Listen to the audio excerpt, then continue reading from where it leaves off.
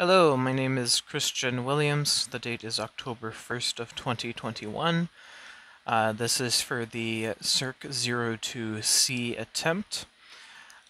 So for this program, we were encouraged to practice with loops and arrays to make a series of LEDs light up in particular sequences. So first we'll go over the source code a little bit in detail. So the program had us copy and paste a variety of codes. So you can kind of see at the top here, I just kind of wrote a note that even though the source code itself contains a lot of information and a lot of different codes and loops, it's only actually running one at the moment.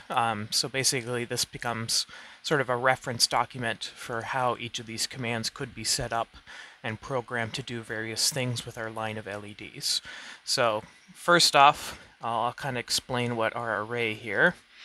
So this int LED pins, these two brackets here, tell the computer that each of these variables here we're doing basically the same thing to them. So in this case, LED 0 is connected to pin 2 because, and then LED 1 to pin 3 and so on.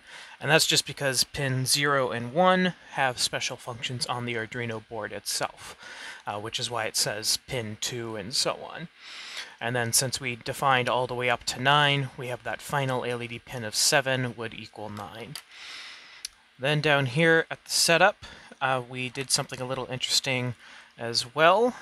Basically, instead of writing out each pin mode for each LED, we just assigned that the variable I, and then told it that as long as I doesn't exceed 9, because we only have 8 LEDs, it will assign each LED to output. So in this case we have 8 LED pins, so each time this program runs continuously on a loop, it will set each of those 8 LEDs to output.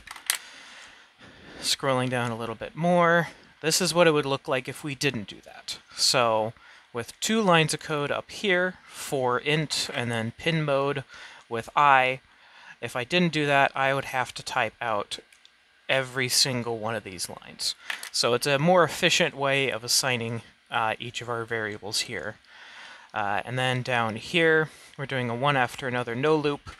In future projects, we could remove this comment line and it would do various things, and that's explained later in the program. But you can see that because we're not using loops in this program, we had to handwrite each digital write for each pin. Some of the other programs will use a loop, in which case we don't have to do that, but as you can see, one after another, no loop, we have to kind of do things longhand. So that's as far as I'll explain about the source code for here, and I'll explain a little bit more in attempts B and A. But for now, let's go onto the Arduino board.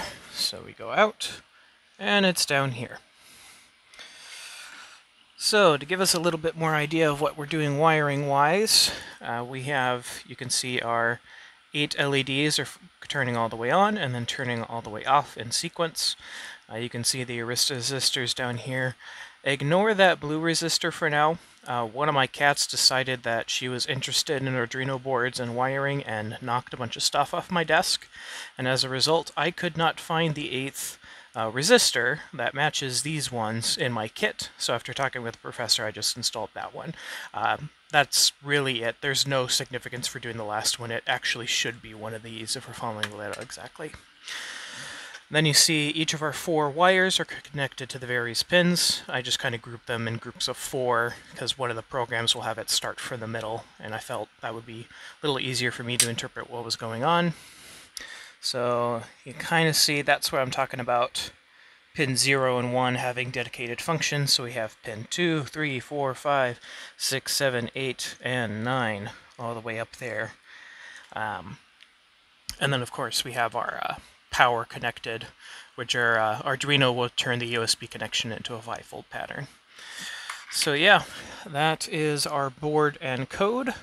Attempt B will be going over how to convert all of this mess on my screen here into a loop, so I only have to type a few lines of code as opposed to all of that nonsense.